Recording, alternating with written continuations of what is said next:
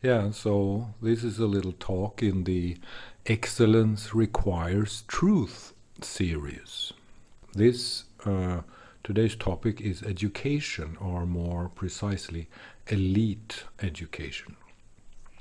Now that we are coming closer to real knowledge, now that we are coming closer to understand the human program, then of course one of the best tools in the box, one of the best windows through which we have to see and look and do our research is neuroscience, of course. And this is also why Stanford University in America and the School of Medicine in Stanford has been on the leading edge for a long time, simply because they have a neuroscience lab. They are world leaders in this field. So this is to say that if you're interested in the human being, if you're interested in the human program, if you're interested in the brain, in the nervous system, in electric, biochemical relationships and phenomena in your body, please go and study that. And that is free, available online, very easily presented by one of the best teachers that we have available in neuroscience these days, and that is Andrew Huberman. Andrew Huberman at Stanford has a podcast, and he talks about any topic that relates to the brain and the nervous system and neuroscience as we know it. So go to the Huberman Lab, find Andrew Huberman on YouTube, very easy, and it's a good presentation of the different aspects, various aspects of neuroscience. Now we come to the elite part of the elite education aspect of this little talk, because Andrew Huberman and his fellow scientists, or scientists all around the world, they present findings. They present findings. And these findings are that which we should trust and learn from. But the way that Andrew Huberman presents them is also an interpretation. This is what we have to understand. And if we really want elite education, we have to understand through which paradigm is it that Andrew Huberman is making his interpretations without his own knowing. It's just it happens by itself automatically by the interpretation machine inside his own brain. He hasn't seen that. He doesn't see his own interpretation machine, and he doesn't see his own projection machine, which I have described in my talks. Nearly no scientist does that, and this is also why Roger Penrose, Stephen Hawking, and a lot of these scientists not only are wrong and blind when it comes to many topics like understanding the truth of space, the nature of space, for instance, but it also makes it easy to understand why they make so many silly mistakes, simply because they cannot see their own interpretation machine. And now we are talking elite education. If you want to understand science, you should understand what is it that constitutes the interpretation machine of Roger Penrose. When you understand that, then you have a scientific mind. Then you are educated in an elite way. You are above MIT, you're above Harvard, you're above Stanford, you're at the best of the best. What is it that constitutes the interpretation machine, the paradigm through which these idiots or professors or scientists or Nobel Prize winners do their research? Through which interpretation machine? Through which lens? What is it that constitutes the interpretation machine? What is it that constitutes the different parts of the engine, the invisible engine that constitutes the interpretation machine in the brain? And if you're a serious scientist, or if you're serious about understanding things, then you have to go to the best of the best. And then you should, of course, go to Andrew Huberman, but you should know that this is also interpretation. 50% of what he says is, you could say, is just referring to findings, scientific findings, empirical data, scientific findings through lab experiments.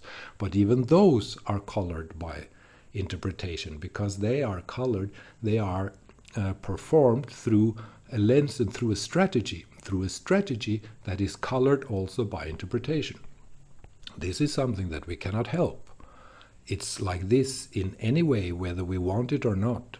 But this is science, and this is elite education. So if you want to be better and more clever than the Stanford idiot professors and the MIT moron professors, then you have to understand the interpretation machine. And you have to understand how scientists come to their conclusions. You have to understand which paradigm is it that controls your interpretation machine. What procedure are you going through epistemologically when you go from your interpretation machine to your projection machine? What is it epistemologically through the knowledge of knowledge, through the analysis and discipline of knowledge in itself? Which steps do you take to check and double check and to be transparent about your interpretational approach, right? Because this is very important. Even a finding, a scientific finding in a lab is also an interpretation, simply because the measurement, the instrument of measurement, will produce the result. And the instrument of measurement is not only the microscope and the different tools in the lab, it is the human program in itself. So when we measure something, we measure through the human program. And this means that anything that we can see is colored by the human program and colored by the unseen, invisible forces of our interpretation machine. This is very, very important to understand. Actually, the most important to understand. And you can, as a scientist or as an elite educator, or as a person who has gotten elite education, you can put a poster on the wall which says, "Only the false can be known." Only the false can be known. And this is the truth, because what we know is seen and measured, produced by the human program. It's a result that is produced by the human program. So only the false can be known. And if you're very lucky, you can transcend the false and find something true or say something true, simply because of this and that. Your approach is so thought through that you're actually able to hit a bullseye now and again, you know. And it's not as difficult as it sounds, but it requires a very sober mind. And we don't have many sober minds in science, at least none among the famous ones. The famous scientists and the tabloid scientists, the scientists that are famous on YouTube, which are tabloid scientists, even if they teach in MIT or wherever they teach, they are usually a tabloid scientist, you know. They present a Christmas calendar of science to the public so that they can become popular and work for the common good. But actually what they want is usually to make a case for themselves, you know. But anyway, never mind about that. But this is a word about elite education. If you're really interested in being at the best of the best, and if you're interested in telling bullshit from serious research, then you need an attitude that I'm presenting in this talk. Only the false can be known, and maybe not. Maybe also the truth can be known, of course, but whatever we measure it through a human program that will change the phenomena that we perceive and that we conclude as results of our research.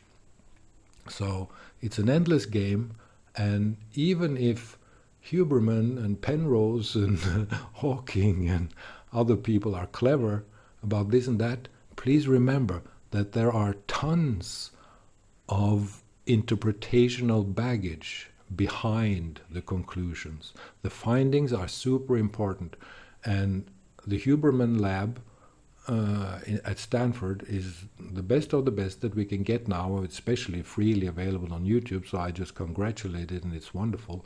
But please remember, if you're really into science or elite education, please remember about the interpretation machine in the brain, because that is producing the results that we believe in. And these results are simply just sometimes delusions. They are not true, and they are just mind products created by interpretation machines, and through the strategy through which we conduct our research and science. So this is really, really, really very important. The best of luck and congratulations to the scientists that are good, but we also hope and pray that these scientists will educate themselves about the interpretation machine, which of course most of them has, but they could do it even more. And we should have a public dialogue about the implications of the interpretation machine and of the projection machine inside the human program. And we should be much more clever to criticize famous scientists and accepted paradigms, Einstein, Penrose, anyone who has presented real stuff or real bullshit. We don't know. From an elite education point of view, we don't know, but we know something, about it. But let's not take it too seriously, because we don't know if it is true. Only the false can be known, and even if we have good luck to say that, well, even truth can be known, or reality can be exposed, reality can be understood, reality can be deciphered, reality can be presented as a cognitive result that actually mirrors the nature of reality. Even if we can do that, we still need to know about the human program through which we operate, through which we live, through which we interpret and project and make our own conclusions. So this was a little talk about elite education. Thank you.